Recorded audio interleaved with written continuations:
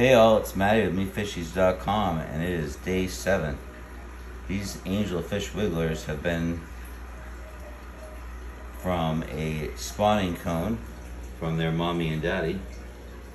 Oh, where are you two? Oh, there you are. So it's day 7.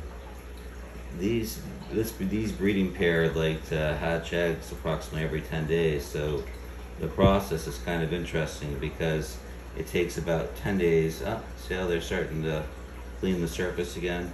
When they start cleaning the surface of the spawning cone, it means that they are starting to prepare to have the female, that white koi, lay eggs, followed by the male, which is right there. And he will follow the egg line to fertilize the eggs. So 7 days ago we took that cone out, we put it in a separate container within this container so that all water temperature was the same, and we made sure to add methylene blue and air stones to the internal tank, and we did that before we took that cone and put it upside down into the interior tank. After several days, I did it 3 times this time, we removed the eggs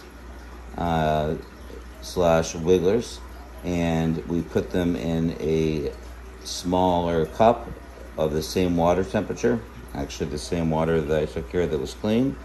And what you do on that process is you want to make sure to try to get rid of as many of the white eggs as possible, and you're also kind of cleaning the wigglers and eggs and whatnot from the methylene blue before you then use my favorite turkey baser and very gently suck them out of the cup, and then you place them into same water temperature container here, and then you go through the process of removing any dead eggs over a period of time.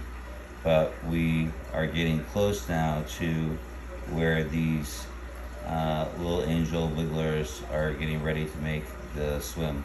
As you can see, they're wiggling, but some of them are starting to swim just a little bit. But next process now for them in the next several days is they got to get up to that water line to gulp some air, and that will make them buoyant. And then a day or so after that, you start feeding them brine shrimp. They have sacks on them that you can see, so they're already being fed by those sacks. And once they're swimming and they go get that air, boom, they go up, take a gulp, all of a sudden they're big swimmers. And then we hatch some brine shrimp and it gets a little easier. These 10 days are a real test. See how they're starting to swim around now? They're thinking about it. They're thinking, hey, I want to go up and get that gulp of air.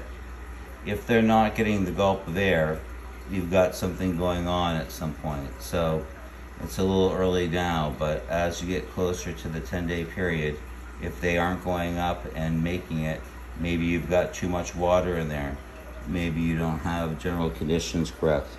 You got to make sure that the angels can make the jump so that they can get that air gulp. So sometimes it's that you've got too much pressure of air going through your sponge filter. There could be multiple reasons for it. So if something seems wrong, I suggest checking online. There's plenty of videos out there, and make sure that you save as many angels as you can. This is Matty with MeFishies.com. We'll check back again tomorrow and see how these little angels are doing.